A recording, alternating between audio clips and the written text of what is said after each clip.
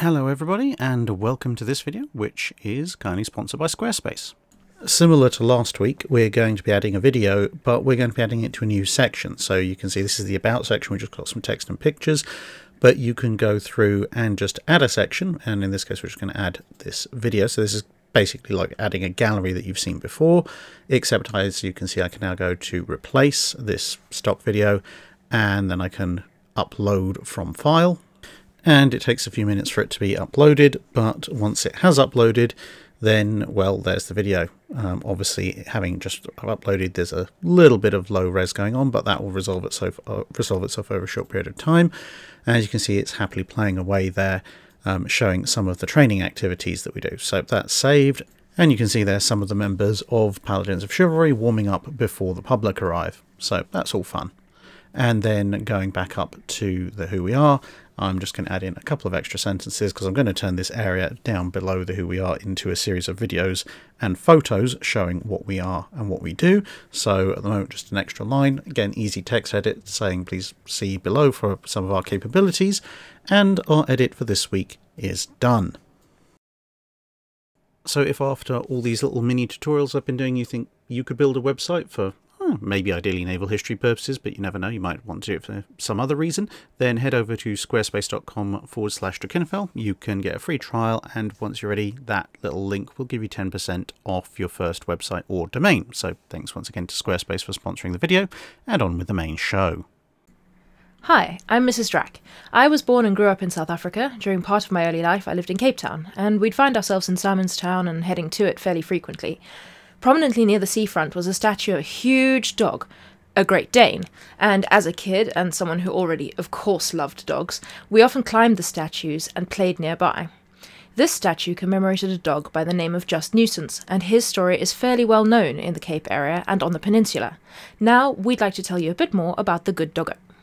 According to official records, on April 1st, 1937, the Great Danes, Diana and Koning, I'll leave you to work out which one was which, were blessed with a litter of puppies, one of whom would be registered with a kennel name of the Pride of Rodenbosch, or Rondebosch, apparently, named for the suburb of Cape Town, which he was born in. He had at least one brother who would later become known as Bats, and who we'll meet later on in this story. As with most giant breeds of dog, the puppy grew quickly, and within the year he was by far the largest dog of the litter. His siblings were all on track to be normal, healthy-sized Great Danes, but he already towered above them, and a regular-sized Great Dane is not exactly a small dog.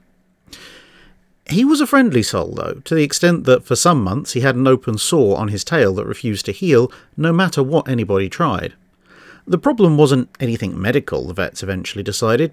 He was just so happy and so large that as he wandered around wagging his tail at everything in sight, the tip kept bashing into things with such regularity that it wore away the skin, and then would be kept open by further impacts. This was solved by two factors. Firstly, he was sold to one Benjamin Cheney, who had a much more open environment for him to live in, and the vet also applied some healing cream and a bandage to the tip of the tail to give it some time to heal in the interim. This brought the dog to the suburb of Mowbray, whereupon the new arrival's intelligence was quickly demonstrated. Mr. Cheney had a refrigerator, which, being an old-school model, opened via the use of a lever.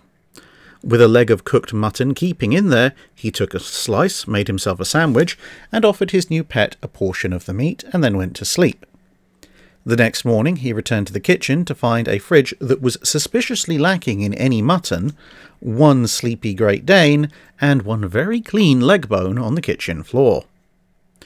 Fortunately, this intelligence extended to the dog already being house-trained and able to both ask for water and to be let out to perform his bodily functions, which he did by first excavating a hole, performing the functions, and then burying it again. His name was still undecided, but less than a month later Mr. Cheney was placed in charge of the United Services Institute in Simonstown, just to the south of Cape Town in South Africa. Technically speaking, as the name suggested, this was open to all branches of the armed services, but since the British Army hadn't had a significant presence in South Africa since the last Boer War, and there weren't that many aircraft in southern Africa generally in 1938, let alone warplanes. The RAF was thin on the ground as well. However, there was a fairly important dockyard and associated naval base guarding this vital commercial sea route, and so there were plenty of Royal Navy sailors around, plus semi-regular visits from various other nations' vessels. Reasoning that his new companion would make an excellent guard dog, and perhaps more importantly would spend the day eating scraps at the king's expense rather than his own, Mr. Cheney brought him with him each day to work. Mowbray being pretty much central West Cape Town, and the urbanisation having yet to connect the main city and Simonstown together, the Great Dane soon got used to the commuting route. At his day job, he apparently took a liking to the general population of ratings in their square rig, but was merely tolerant of those in the tighter fore and aft rig, possibly because the baggier trousers of the square rig were more interesting to chew upon, or possibly because most of the common sailors were the ones who were much more likely to bring him snacks. But it was also quickly evident that the new arrival was tolerant of humans, but was in no way mastered by them. Although he never bit anyone, if a sailor tried to make him go somewhere he didn't want to, there would be a baring of teeth and a deep rumbling growl that was likened to a large barrel being rolled over the deck of a ship, only significantly angrier. Remarkably, for a bunch of sailors, nobody ever decided to push him to see exactly what would happen. That he probably outweighed a good number of them was likely an influencing factor. He also proved very capable of breaking up fights, either rearing up and pushing the sailors apart with his front paws, or just running headlong into them and knocking them over. Further growls would then make it clear that he did not find their behaviour acceptable. By this stage, it was late 1938, and he'd now reached full size. Measured at 1 metre tall, or 2 metres if he stood up on his back legs, and weighing in at about 67 kilos or 150 pounds of pure muscle, he also had found a friend. Mr. Cheney had acquired a somewhat smaller bulldog named Ajax, which the Great Dane decided was some kind of slightly simple-minded but otherwise lovable mascot. Although he would also be seen at his angriest if other dogs bothered this new friend. His sheer size, combined with a howl of rage and a full-body charge, saw pretty much any other dog in the area, much like the sailors, decide that discretion was the better part of valour in all cases, and rapidly they left Ajax well alone. There was a hierarchy involved to this. However, even little Ajax was not allowed in the Institute. It was made clear to all canine companions that this building was a one-dog domain. Towards the close of 1938, the Leander-class HMS Neptune, which had large numbers of sailors from both New Zealand and South Africa aboard, called in for a posting in the South Atlantic. It would be this arrival that would grace the dog with his name. One of the gangplanks of the ship happened to be angled in such a way that it caught the sun for much of the day. This naturally became the favoured sun-lounging space of the dog. The men of the ship rapidly learned that he would not be moved, nor did he appreciate his sunlight being blocked by someone standing around for too long. Whilst generally beloved of the sailors, as long as he maintained this position, he was also subjected to the full range of a sailor's extensive vocabulary, which was usually prefaced or ended with some variation on the phrase, "You bloody nuisance." Thus, we may now refer to the noble hound Nuisance, who now decided to extend his imperium to include all docked ships. This led to mixed results when he came into contact with various ships' mascots, many of whom were dogs. Some, such as HMS Milford's Dachshund, were treated with a tolerant disdain. Others, such as HMS Londonderry's Bulldog, were permitted to exist aboard their own ship, or out of sight if they were ashore, but they would be pursued with vigour if they were otherwise sighted wandering around the base. However, during his life, Nuisance was never seen to initiate an attack on any other dog. Albeit during his career, a number of dogs who were foolish enough to attack him first would come to a series of rapid and rather spectacular ends. Although dressed in the less favoured fore and aft rig, a chief petty officer from Neptune became a favoured friend as long as the ship was stationed there, on the grounds that he would take Nuisance into Cape Town by train and feed him large amounts of beef and lamb.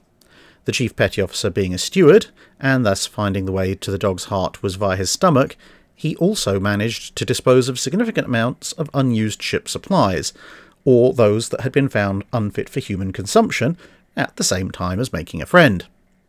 Or at least that's what the ship's book said, if anyone cared to investigate why the ship was a little bit short on corned beef and lamb chops.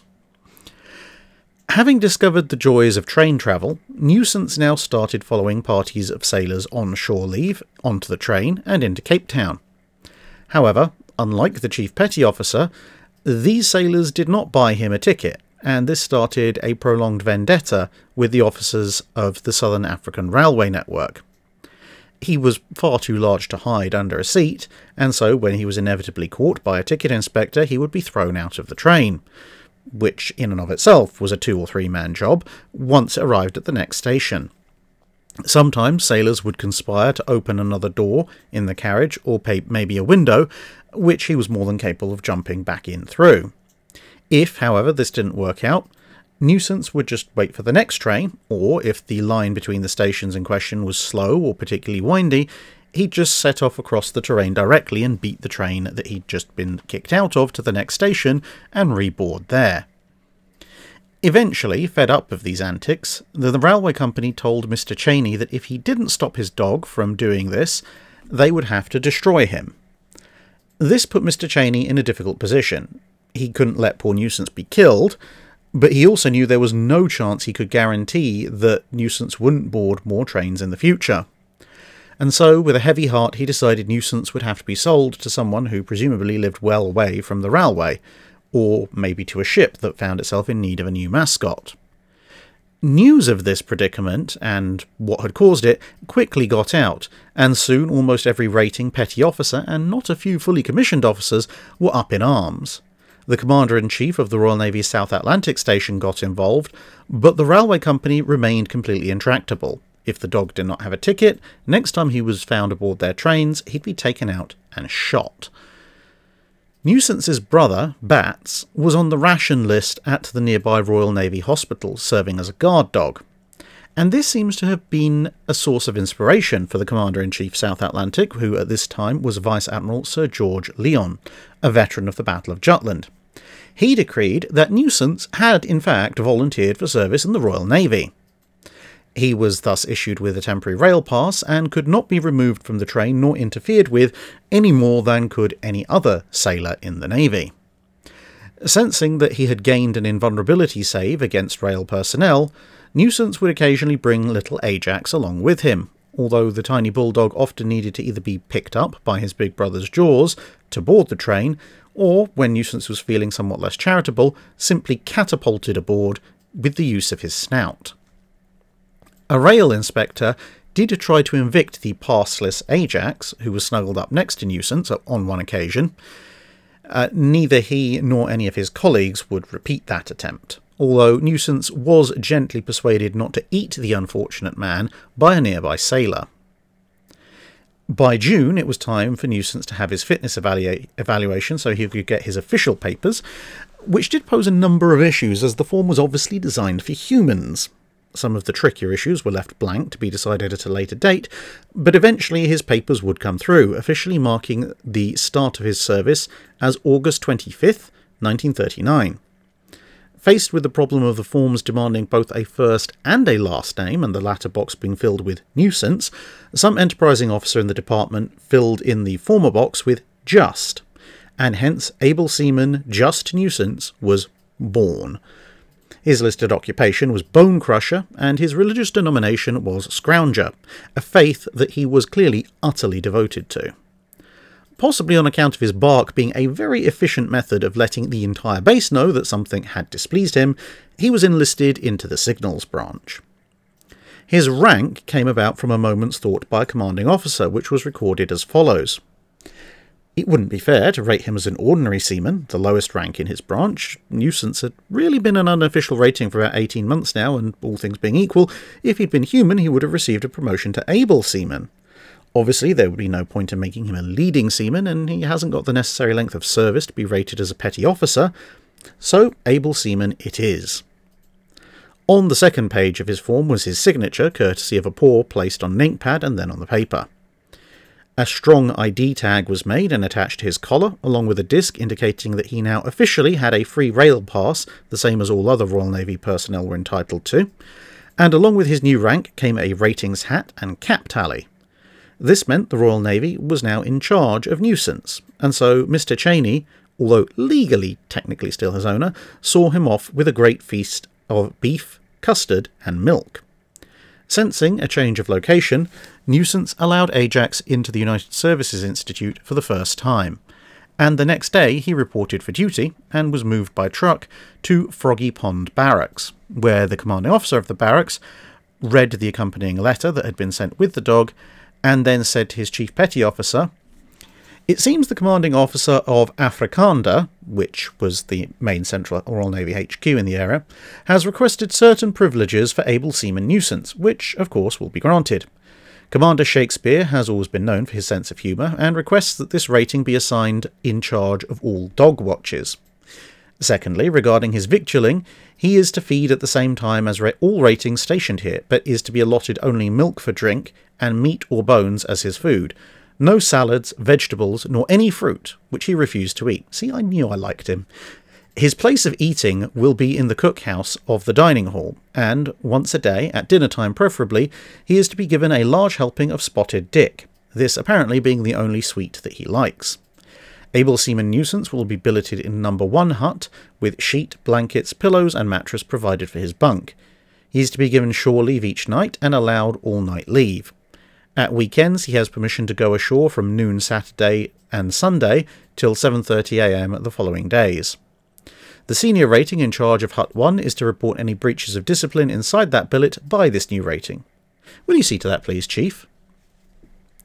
Many of the sailors now billeted there remembered Nuisance from the main base, and were thrilled at his presence. They already knew, for example, that Nuisance kept himself very clean. He hated baths, but loved showers. He always showed up for parades, and he even stood still at attention for colours and the national anthem. Here, Nuisance enjoyed himself, quickly learnt the train route to Cape Town, and generally was having great fun, except for one incident when a very large and very drunk sailor took his bunk by mistake. Nuisance did try to encourage the man to return to his bunk by removing the blanket a couple of times, but this only succeeded in waking the man, who lashed out in a drunken stupor. This turned out to be a mistake, for within moments Nuisance had reared up and put the man down on the ground with a strong shove. Several other ratings managed to persuade Nuisance back into the now vacated bunk, instead of being the proximate cause of the rapid end of someone's naval career. At one stage, it was reported that Nuisance had been run over by a car in Cape Town, and had been taken to the minesweeping base there in critical condition. This news spread rapidly throughout the Cape area, and a vet and Mr. Cheney sped to the base, only to find the dog in question had died. But the dog was not Nuisance. It was a smaller Great Dane, albeit one with very similar markings. But this news was generally not known. A few hours later, so distressed was a large portion of the South African contingent of the Royal Navy at the possible passing of Nuisance that news of the mistaken identity had to be broadcast over several bases' tannoy systems, to a general rejoicing that apparently would not be seen again until the end of the war itself was announced. Nuisance, however, reappeared at a base a few hours later to a bewildering array of hugs, food and lager, probably wondering what all the fuss was about, before retiring to bed. Orders were then issued that at least one rating must always accompany Nuisance on his shore leave to ensure his safety and prevent another collapse in morale. It was now early 1941, and the number of ships passing through was increasing dramatically. With the Mediterranean now closed to through traffic, the usual trade, plus many of the supplies that were headed for Admiral Cunningham's Mediterranean fleet, were having to take the long route via South Africa. It was at this point that Nuisance got himself into a spot of bother. Having acquired a taste for lager and beer after his apparent death and miraculous resurrection, he was 45 minutes late in getting back to base and had to be placed on caution, as he'd also returned completely blotted. Shortly thereafter, Nuisance was transferred, much to the grief of his messmates. But this was not a punishment. He was being sent back to the central base, HMS Afrikander, as a series of morale-boosting speeches and events were planned for the local populace, and many civilians had requested the presence of the famous dog. In these endeavours, it turned out Nuisance had a few more tricks in his repertoire, including the ability to dance, when he felt like it, with front paws on the shoulders of his chosen partner. But for the most part, he contented himself with enjoying shore leave with the other sailors, in part because the Standard Hotel, not far from the train station, always gave him a free quart of beer, and as any good sailor knows, one does not pass up a chance for a free drink. This worked well for both parties, as news of the canine arrival drew in many sailors, which would more than compensate the owner in the form of many more opened bar tabs. Then, after a few more drinks and some time loftily monitoring the local population, he would head for the Cape Town dockyard to inspect any new arrivals. This dockyard mostly handled merchant ships and the smaller combatants like sloops, whereas the bigger warships would be over back at Simon's Town. In these inspections, he would generally pursue whichever ship's mascots he came across in order to assert his dominance, but the average ship's mascots not only knew their ship better than the visiting Great Dane, but they were universally also considerably smaller, and thus capable of sequestering themselves in places that Nuisance could not reach. At some point in 1941, the Admiralty in London were contacted, and a bemused desk officer granted permission for able Seaman Nuisance to be excused wearing his cap whilst on duty, except on formal occasions and on parades, as some of his fellow sailors had noticed that whilst he didn't mind having it on, he tended to find relief when it was removed at night. He was also, around this time, the victim of a friendly kidnapping attempt, when a British heavy cruiser, which will remain nameless, stopped by in Cape Town instead of Simon's Town, and on their last night the sailors contrived to persuade Nuisance to join them aboard their ship, which then duly sailed. But when it was 3 miles out of port, the dog noticed his home vanishing into the mist and promptly hurled himself over the stern and started swimming for shore. Despite the vicious currents that exist in this area of the world, such was his strength that he managed to swim back to shore, although only barely, and had to spend the next 2 days in an isolation ward recovering from the experience. He wasn't the only one, as the population of the various bases in the Cape area made it widely known that should this particular heavy cruiser find its way back to Cape Town or Simon's Town, the crew would be best placed to stay aboard their ship for the duration of their stay. In mid-1942, there were 2 incidents that stood out. Firstly, poor Nuisance was knocked over by a car, but he did manage to make his way home. At the time, the only injuries anyone could discern were bad bruising around his shoulders, and for this he was ordered to take several days' rest. The other incident was the arrival of the rather battered US light cruiser USS Marblehead. This being an American vessel, it was a little different to the usual fare of British and Commonwealth ships, and so Nuisance was quick to ensure that he had conducted a full inspection of the ship, even as repair work went on around him. It turned out that, although unfamiliar with him as compared to their British counterparts, almost all of whom, at all postings around the world, had by this point heard of the dog, American sailors were still fairly fast in working out that Nuisance pretty much did as he wanted, and that interfering with his inspections was a very bad idea. He was, however, banned from attending further social parties ashore when, at one of them, another guest's Pekingese dog decided it would be a good idea to nip at his ankles. This led to a chase through the entertainment tent, which left the smaller dog hiding under a crate of beer and the rather larger Nuisance having upset practically every single table of food and drink in the area, as well as a few party guests, in his relentless pursuit of his tiny erstwhile attacker. However, he rapidly proved his worth when, soon thereafter, he was found at the Fleet Air Arm Base at Wingfield. He was loudly barking at the entrance of a small toilet cubicle right on the edge of the sentry perimeter. As this was not normal behaviour for Nuisance, and as his barks were loud enough that pretty much the entire base could hear him, other sailors rapidly came to investigate, and then they found Nuisance was guarding a rating who had arrived in South Africa a few days ago and, as it turned out, had malaria contracted at the previous posting and passed out in this cubicle. Without the actions of the loyal dog, the sailor in question would almost certainly have passed away a few hours later from exposure or dehydration before anyone found him. 1943 rolled around, and Nuisance divided his time between the dockyard and the airbase, for he seemed to like watching aircraft take off, although apparently he showed no interest in monitoring their landings.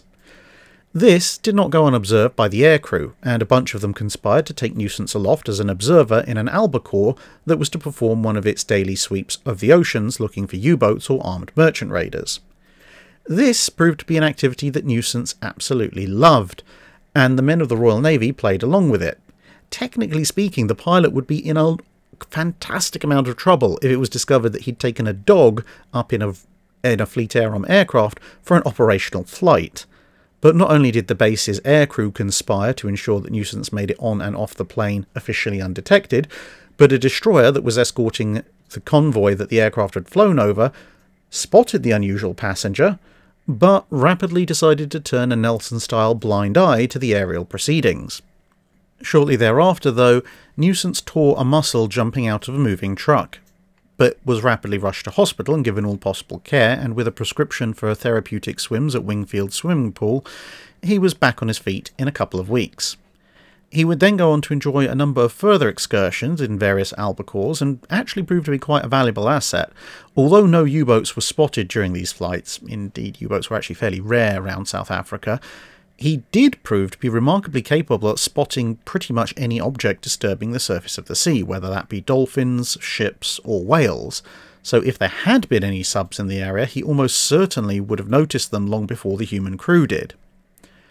He also proved to be quite adept at detecting, and then dismembering, large scorpions which prowled the base and had already sent several men to hospital. An attempt to deal with the occasional hornets that also flew around the base was somewhat less successful though, as his chosen method of dealing with them, leaping off the ground and then catching them in his jaws, only ended up getting him stung. Snakes, on the other hand, including Cape Cobras, were dispatched in a similar manner to the scorpions.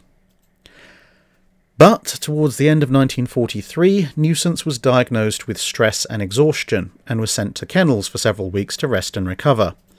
However, his extremely active lifestyle and a host of battle scars acquired over the years were beginning to catch up with him.